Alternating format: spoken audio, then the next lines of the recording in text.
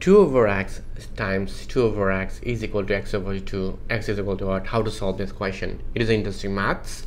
Look, here is 2 times 2, it will be 4. Look, 4 over, here is x squared. Because of that, x times x, it will be x squared. And here is x and here is 2. Yes.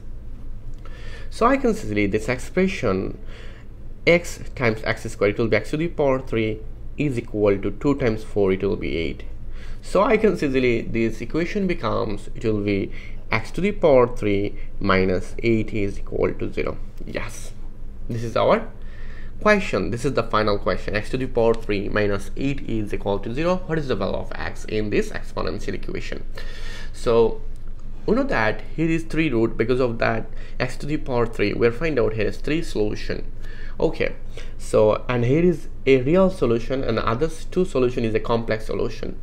Let's start. Our question is x to the power 3 minus 8, it will be 2 to the power 3 is equal to 0. We know that a cube minus v cube, it will be a minus b times a squared plus ab plus v squared. According to these rules, I can say that this expression, it will be x minus 2 times x squared plus twice x plus 4 is equal to 0. So we'll find out 2 cases. Our first case is x minus 2 is equal to 0. Another case, x squared plus twice x plus 4 is equal to 0. Then I can easily, here is x is equal to 2. Yes, this is our real solution. But in this expression, in this equation, we'll find out our complex solution.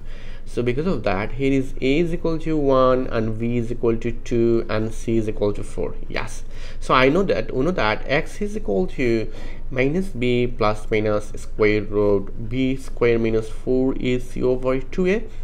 According to this formula, I can easily, here is x is equal to minus b, b is minus 2 plus minus square root b square. So v squared will be 2 square minus 4 ac, a is 1 and c is 4 over 2a, a is 1.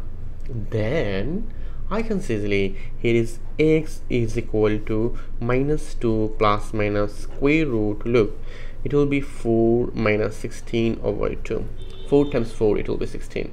Then I can easily, it will be minus 2 plus minus square root minus 12 over 2. Then it will be minus 2 plus minus square root 4 times 3 and times square root minus 1 over 2. Yes. Then I can easily, here is x is equal to minus 2 plus minus square root 4, it will be 2, and we'll find out here is square root 3 and square root minus 1, it will do according to complex number rules. You know that square root minus 1, it will be I over 2. Then if I divide both below by 2, we'll find out here is minus 2 divided to minus 1 plus minus 2 to cancel, it will be square root 3i. So we'll find out, here is our final answer is x1, it will be 2, and x2,